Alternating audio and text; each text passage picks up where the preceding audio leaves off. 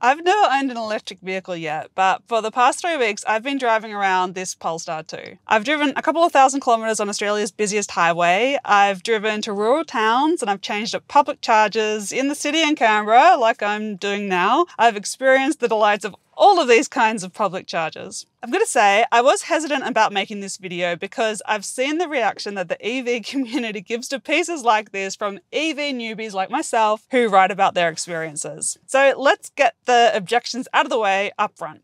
Yes, I chose to do long road trips, often in areas with sketchy charger availability, and I didn't even do it in a Tesla. Yes, I'm aware that you smug, long-time EV owners could have done it with much less trouble than I've had, but I'm going to tell you about my struggles anyway, because I will only have the chance to see these issues with beginner eyes this one time. And a beginner's experience is important information for those who are working to take EVs from early adopters only to mainstream. I am an EV enthusiast for sure, and I'm happy to go to considerable effort to learn how to make these kinds of trips work in an EV. And spoiler alert, a certain level of enthusiasm for EVs is currently necessary to make road trips in Australia in an EV tolerable. In this video, I'm going to share my experiences during the 3,000 odd kilometres I drove in this car. My itinerary was Sydney to Canberra, Canberra to Melbourne for a clean energy conference, then Melbourne to Canberra via Wagga Wagga, where I stopped to film a video on perovskite solar cells. Then Canberra to Sydney and back the next day. That was a trip to see Niels Fram at the Sydney Opera House. Canberra to Kosciuszko National Park for a couple of days of cross-country skiing, and the odd trip around town in Canberra to visit clients for work. I'm going to talk about what worked well, what was a real struggle, and how long the mythical range anxiety lasted for me.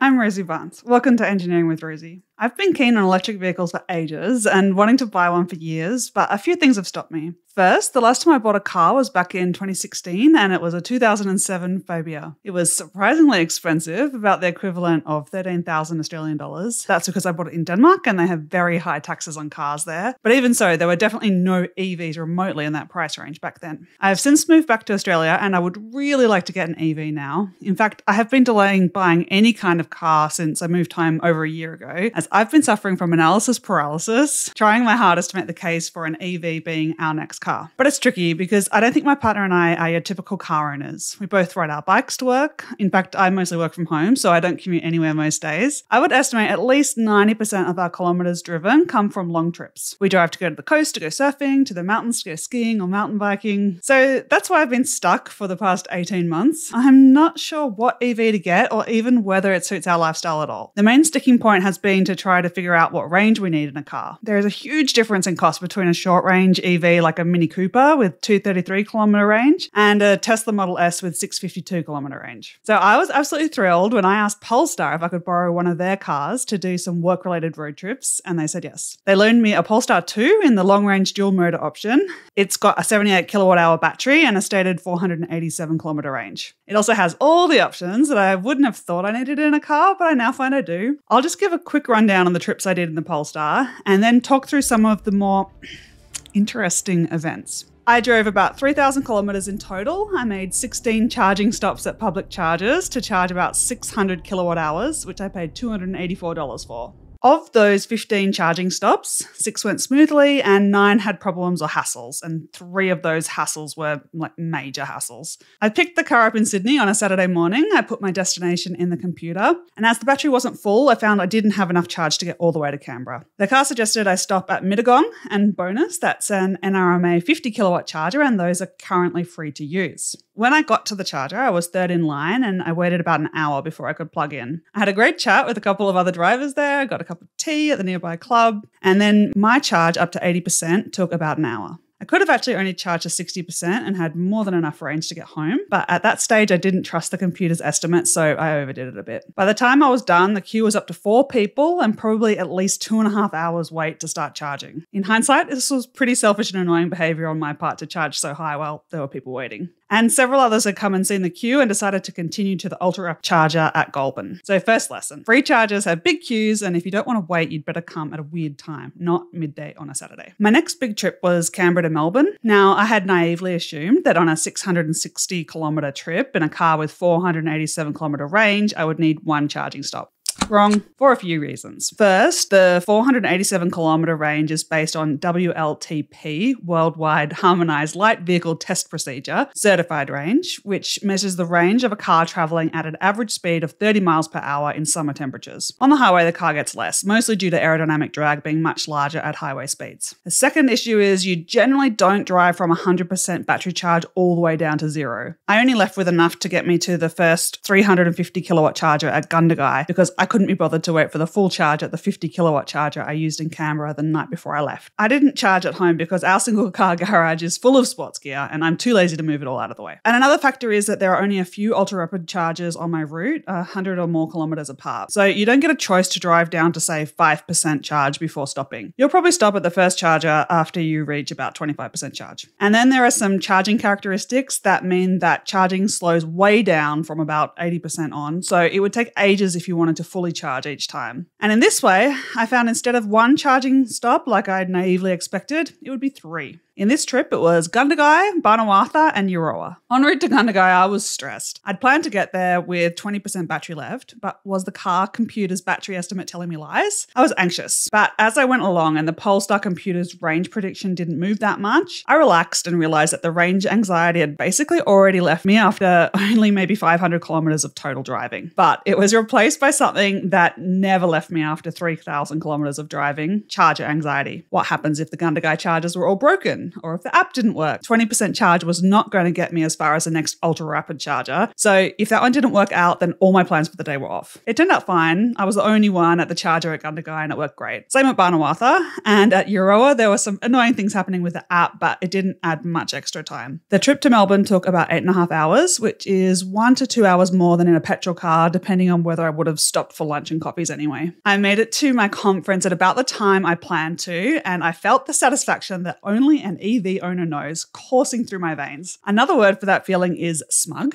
and it felt great. I had just done an EV road trip, and even on my first try, it was a great, smooth experience. Twitter was right. All those journalists who wrote about EV road trips in the Wall Street Journal and the like were clearly morons, and I'm not. I'm one of you now, smug Twitter EV community. Yeah, you can probably tell that didn't last. A couple of days later, I returned to the public car park to get the Polestar. I hadn't charged it since I arrived in Melbourne. I chose a car park based on proximity to my accommodation, not based on whether it had charging or not. And now I had to find a charger before I could even get out of Melbourne to start my trip back to Canberra via Wagga Wagga. This was the worst leg of my EV road tripping. I won't go through all the details, but it involved 5 chargers. 3 of them were problematic and 2 of them were very problematic. At the first stop in Melbourne, I had an issue with the charging app not talking to the chargers that took about half an hour to eventually sort out with ChargeFox's customer service. At other stops, there were broken chargers and places where all the chargers were in use, so I had to wait. Then there was the issue of charging speed. Although I was at 350 kilowatt chargers, I was only getting about 60 to 100 kilowatts. So this is my second big newbie lesson. An ultra-rapid charger doesn't mean that you'll get ultra-rapid charging. The first constraint is that most EVs can't accept a full 350 kilowatts. The Polestar can use 150 kilowatts maximum. Some other EVs can go as high as 350 kilowatts, but only at certain levels of charge. Every EV has its own unique charge curve, and the charge rate depends on where you are between 0 to 100 state of charge.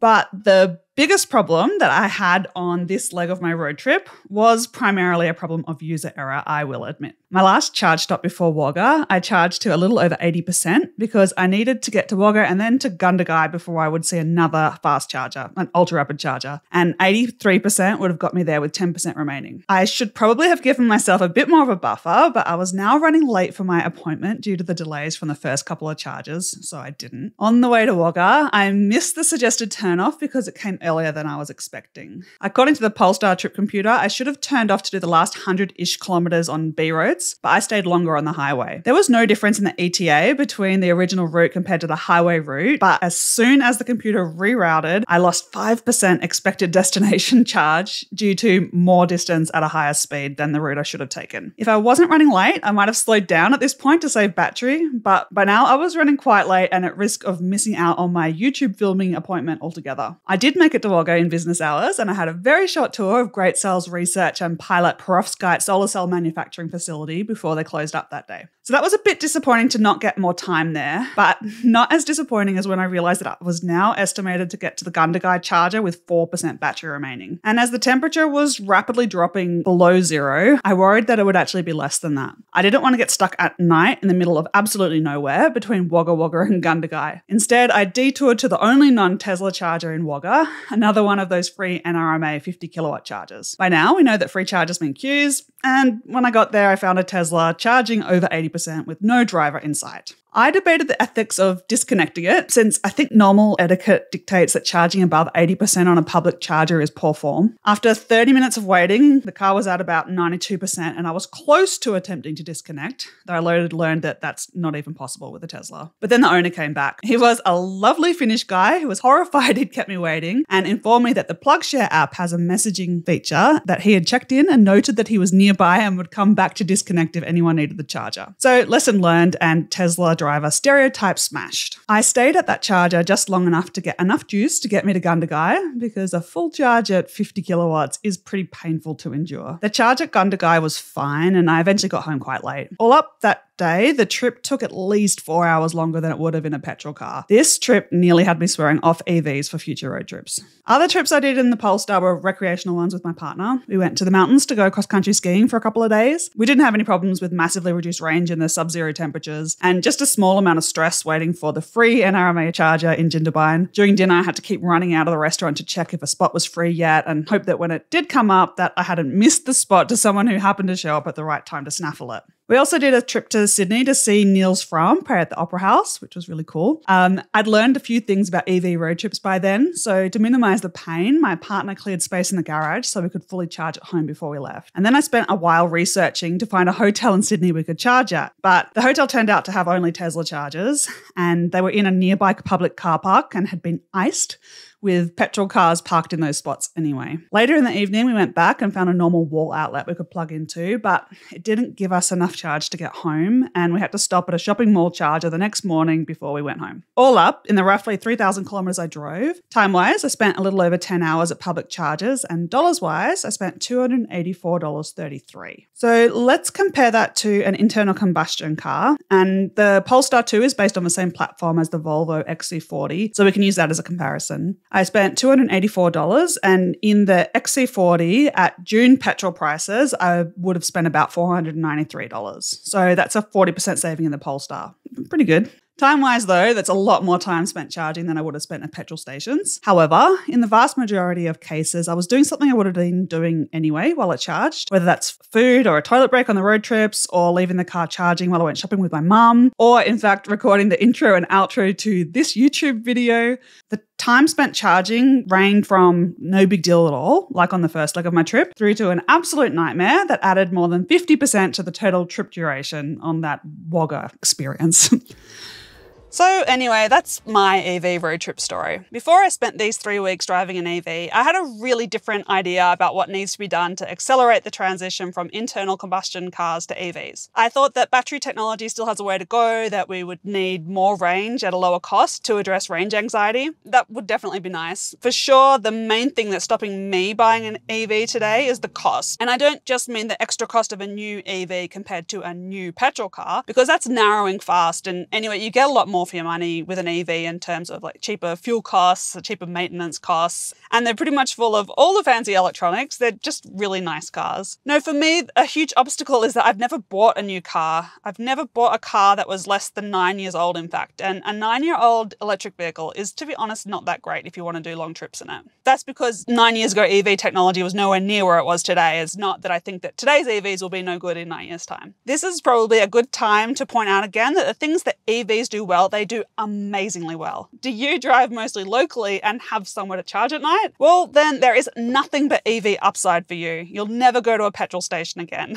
Likewise, if you do a lot of trips where you can get there and back on a single charge. One of the guys I talked to at a charger was living in, I think, Bendigo, and he had grandkids in Melbourne, so he could do a day trip on one charge, no worries, and again, never goes to petrol stations anymore and is loving it. But for people like me, and yeah, I do know that we are a very small minority of drivers, but those of us who do mostly long trips, and maybe also to a lesser extent those who can't charge at home, say people who live in apartments, what we need isn't better cars or even more battery range, not really. what we need is better charging infrastructure. It needs to be reliable, and that means that there need to be enough of them so you don't get stuck waiting for hours. Right now, I'm parked like diagonally across 2 spots to try and get the car close enough to the charger because there is a car taking up the spot near the charger that I need. They finished charging and could take the plug out, but the spot's full, and that's just so annoying. It means that the chargers that do exist need to be working, including that the apps are working. How about a credit card payment option in case the app isn't working? Or, if the mobile network is down or if your phone dies or something. And simply more chargers, please. If there were more chargers around, then if you came to a charger that was full, then you could probably make it to another one. I really feel like we need to get this sorted as a priority.